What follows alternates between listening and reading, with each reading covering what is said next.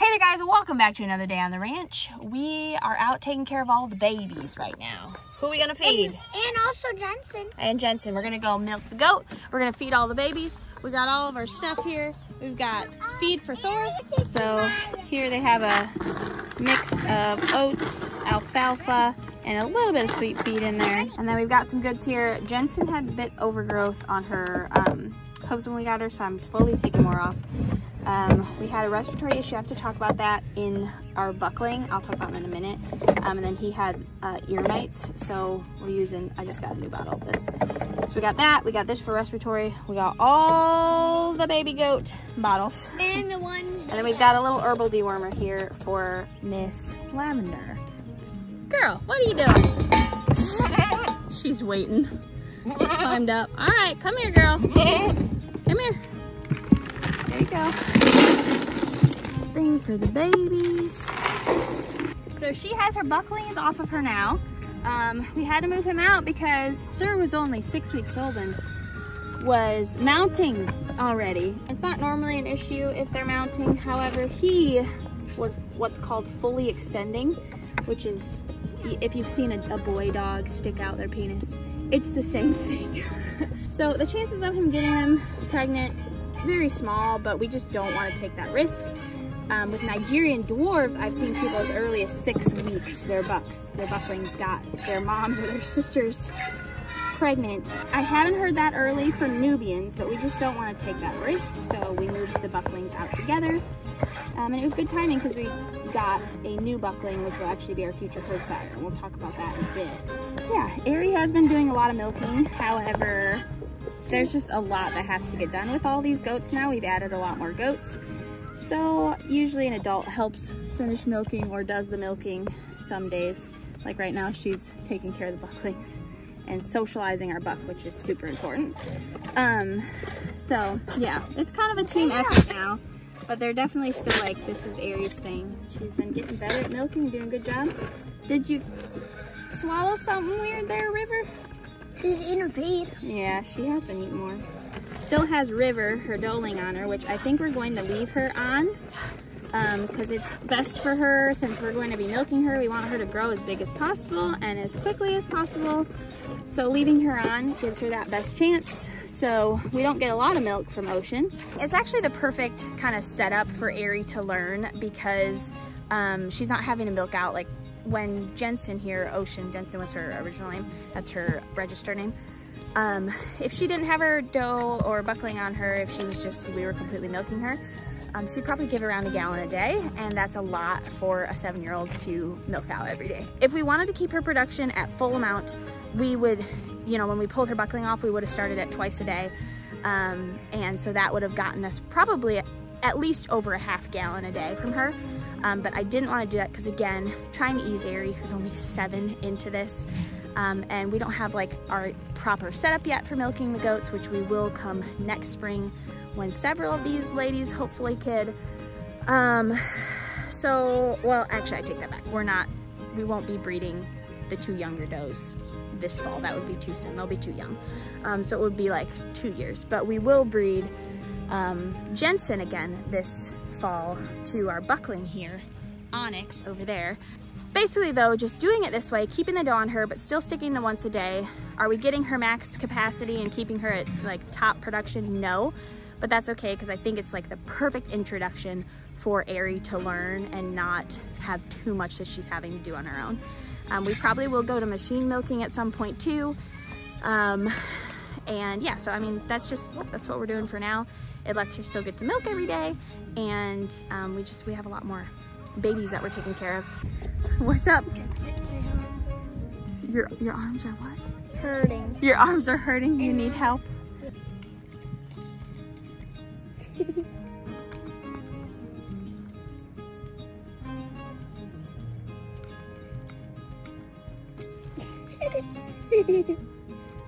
So I found this, what I assume is like a hornet nest. Yeah, there's definitely something in there. So, I'm gonna try knocking it down, because I don't want it on the house right there. And let's see if I can hold the camera and do this and not die all at the same time. Nope, not long enough. Oh, something just came out. I don't know what, where it went. Oh, that's it right there. Right there.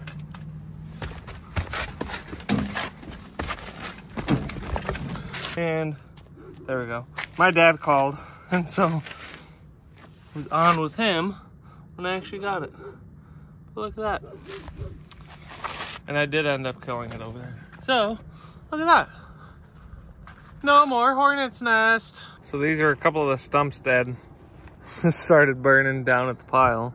We've actually made pretty good progress. Practically all the brambles are cut down. Now we're just slowly trying to get stuff burned up.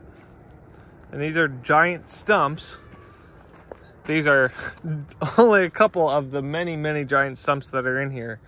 And the other thing about this is all of these stumps are just covered in dirt too.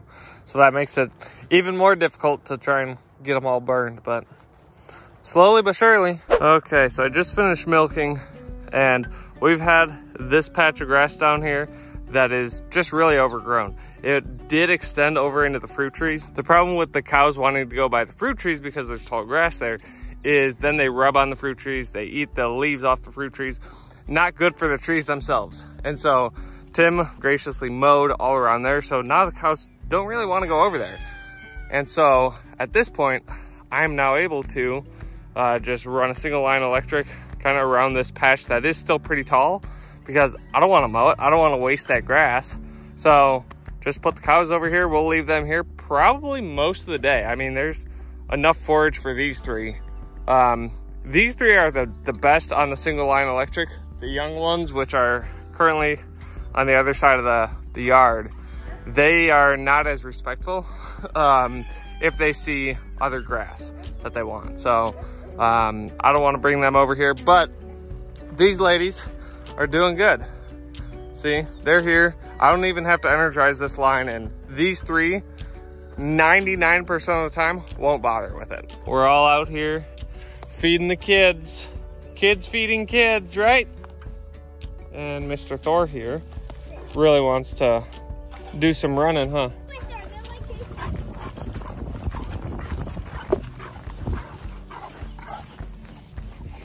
And this is what she does. She just tries to get in there.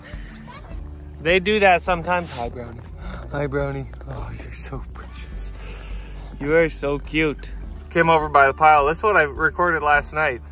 Look how much is gone. I am actually amazed at how small those stumps have gotten.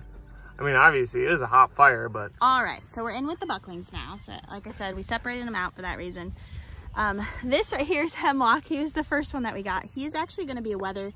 We specifically got him, he's related to all the girls that we got. So we got him to be a wether for our buckling friend. Hemlock has had some health issues since we got him. And we did just finally figure out what that was. We thought it was odd because when we got him, it was when the weather went from like 80 degrees to 40 degrees within a couple days. And so he was born in the 80-degree days, and then it went out down to 40, and he wasn't handling it well. So we thought that maybe it was just because of that. He was shivering, and then the weather got warmer again, and he stopped shivering, but he had a cold. We did a lot of things to try and help him get rid of the cold symptoms, and nobody else was getting them. But he just couldn't get rid of it. And so we thought it was really odd. The vet was coming last Friday and to do some cow stuff. And so we had him look at this little dude, and it turns out that he actually has a heart defect. He's got a heart murmur, a small hole in his heart.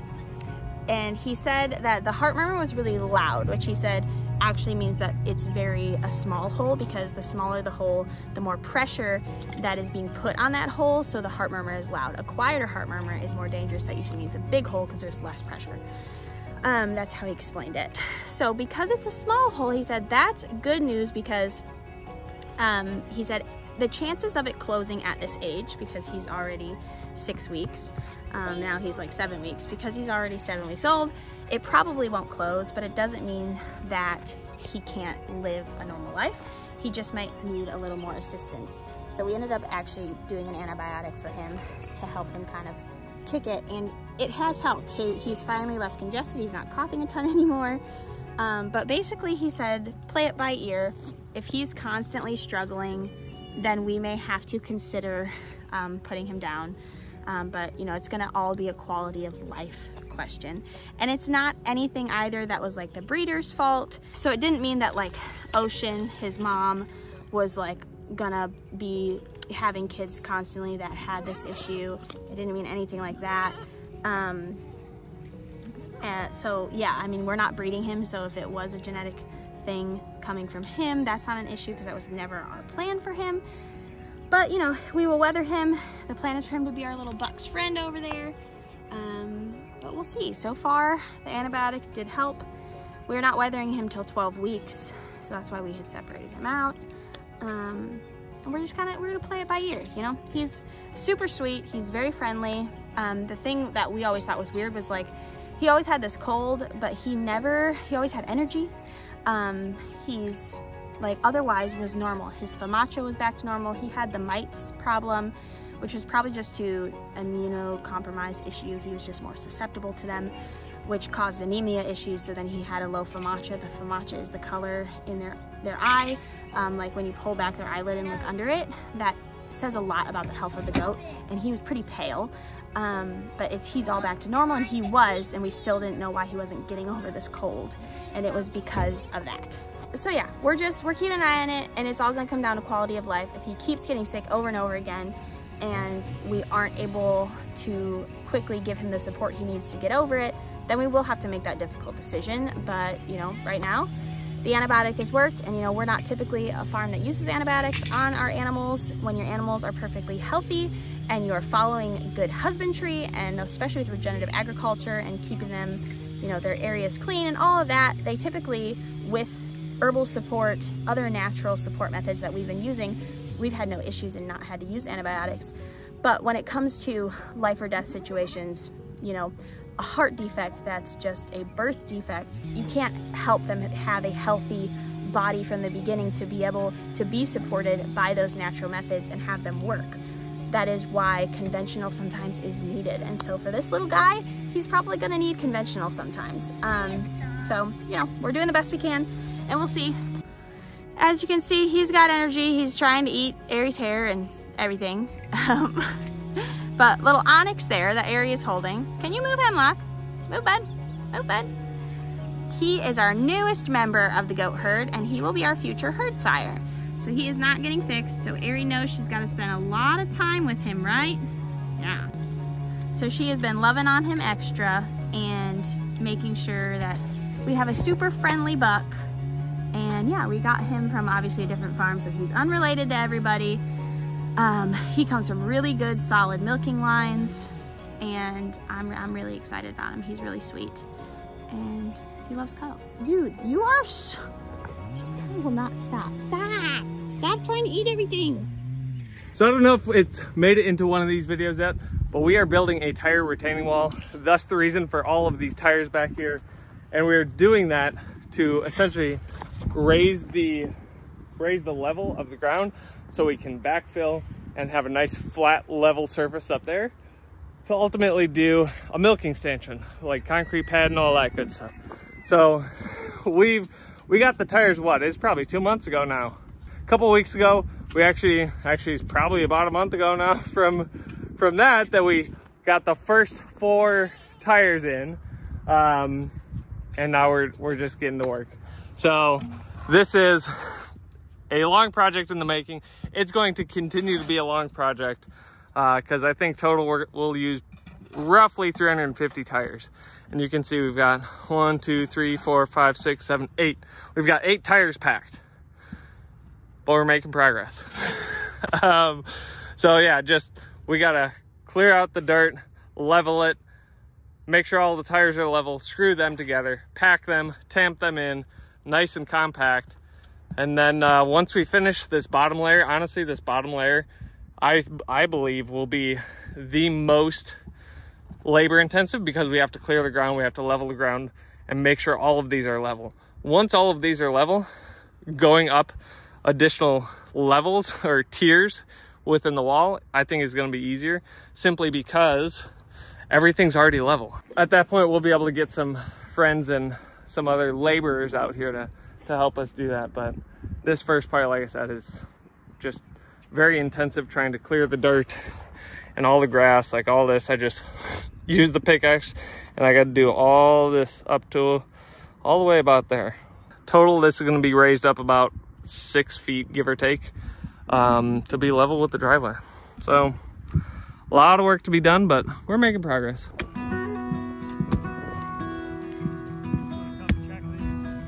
So I got this one packed. Then it's a matter of just basically running this in a circle to make sure everything is level front to back.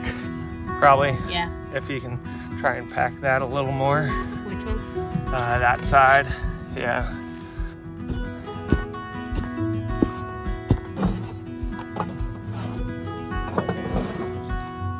So it's not quite touching, but it did raise it up.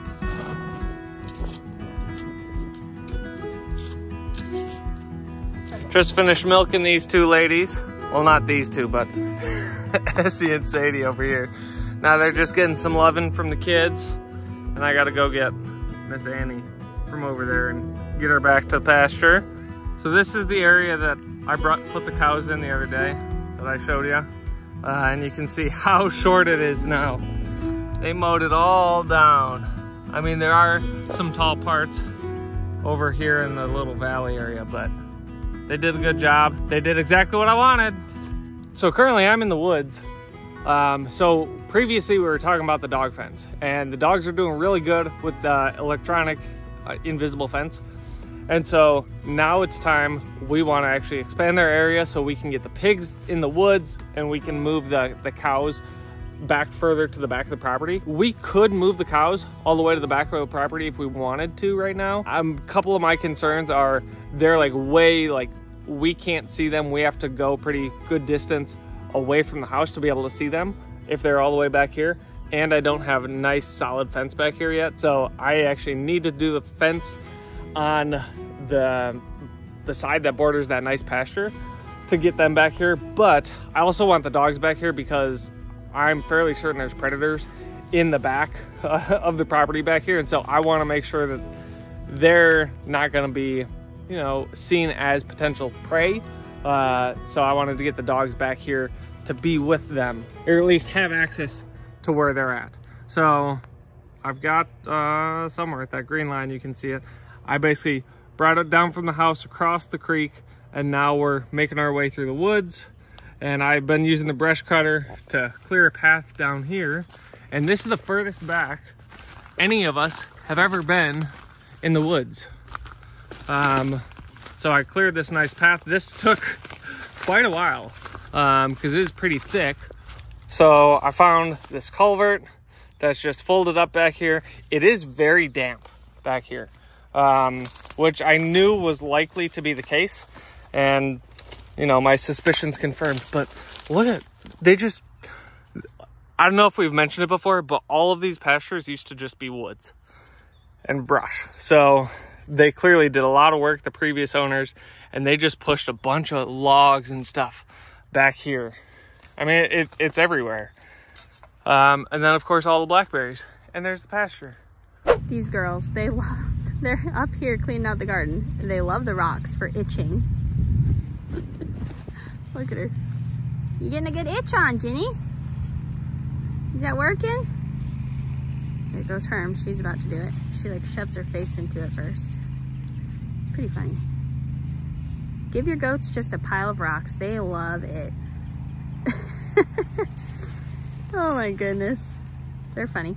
So, they are all super dirty because that dirt pile right there, hold on, actually you can see, Runa dug out a hole for herself. So she's been laying in that, and then the goats all lay in it too. I think because it's really cool.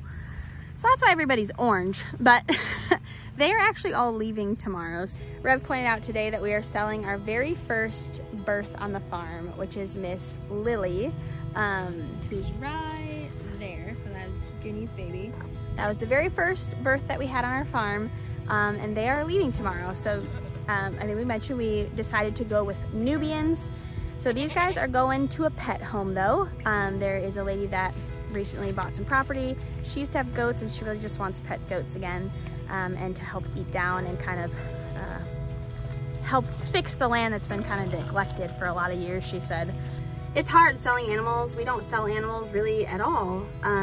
We've only sold chickens, I think, and only like a rooster, I think. So this is like our first big animal sale too.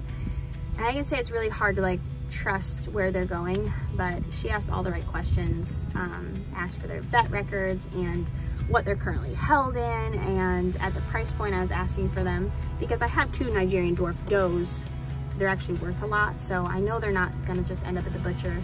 Now at the end of the day, as with all livestock, if there's major issues, sometimes that is what happens, and I totally understand that. But right now her intentions are fully for them to just be pets and help clear out the land. And if she wanted to milk the 2 girls and get them bred, she could do that too. So yeah, but they're doing good. They're eating down, but tomorrow they will be going to their new home 4 hours away.